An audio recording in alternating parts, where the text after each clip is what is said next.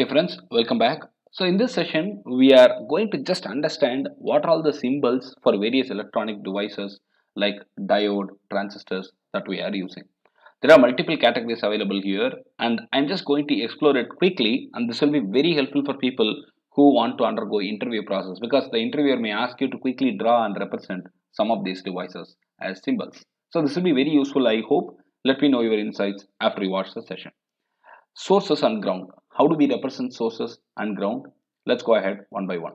This is how you need to represent the ground. It can be either this way or this way. This is the earth and ground. And you can see that this is called chassis ground. This is analog ground. This is digital ground. There are a lot of differences, so please watch it carefully. This is chassis ground. This is analog one, and this is digital one. Well, now sources. This is cell, single cell. We can see that as single cell. Now this is multiple cells battery. You can see that this is the way we need to represent it. And this is the voltage source, and this is the current source. You need to represent it that way. This is voltage source, this is current source.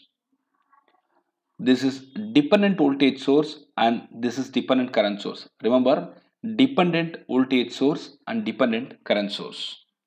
And this is AC source. Now we have understood clearly about the earthing and the sources. So we have seen how do we represent the earth, the chassis ground, the analog ground, digital ground, and then the battery, single and multiple, voltage source, current source, the dependent voltage source, dependent current source, AC source. All these are explained here. Now let's go through the resistors. There are multiple things that we need to understand. Some of us might know it. If we really do not know it, it's time to learn it. Fixed resistor is always represented first. Whenever you go for interviews, this will be the first thing, followed by all these components coming one after another. So we are going to learn one after another. Fixed resistor can be represented this way. You can see that here, and this is also a method or way to represent it.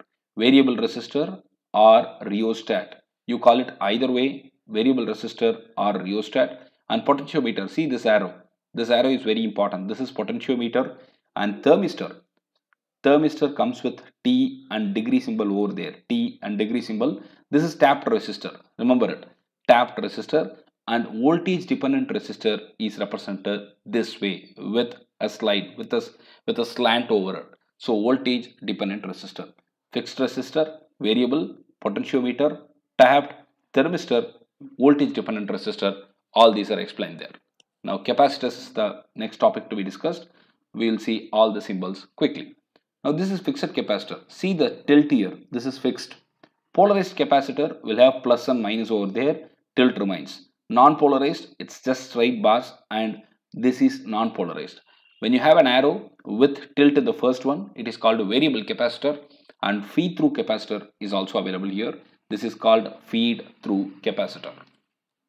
Right. We are going to see the meters right now one by one. Voltmeter, ammeter, ohm meter, and wattmeter. Voltmeter, you can see that it's just a V with a circle around it. Ammeter, A with a circle around it. Ohm meter, the symbol ohm is there, and wattmeter, W is there. And the next one is to go through, next one we need to go through is inductors. We have got the air core inductors first. This is called air core inductor.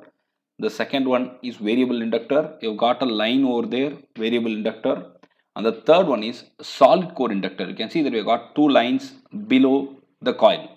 Solid core inductor, ferrite core inductor. You can see the way it is represented, ferrite core inductor, and finally it is ferrite bead.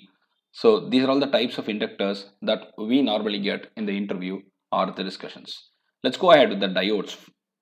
Zener diode, Schottky diode, Shockley diode, tunnel diode, varactor diode, gun diode, diac, triac, and photodiode, followed by finally light emitting diode. The spelling of Shockley diode is wrong here.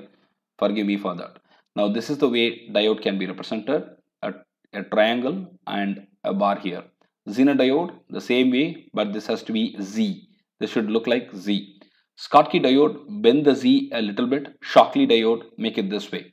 This has to be like the Shockley diode. Now tunnel diode, you can have a structure like this for tunnel diode, or it can also be represented like this. But the most preferred one is this. Then varactor diode, two bars when you have, it is called varactor diode.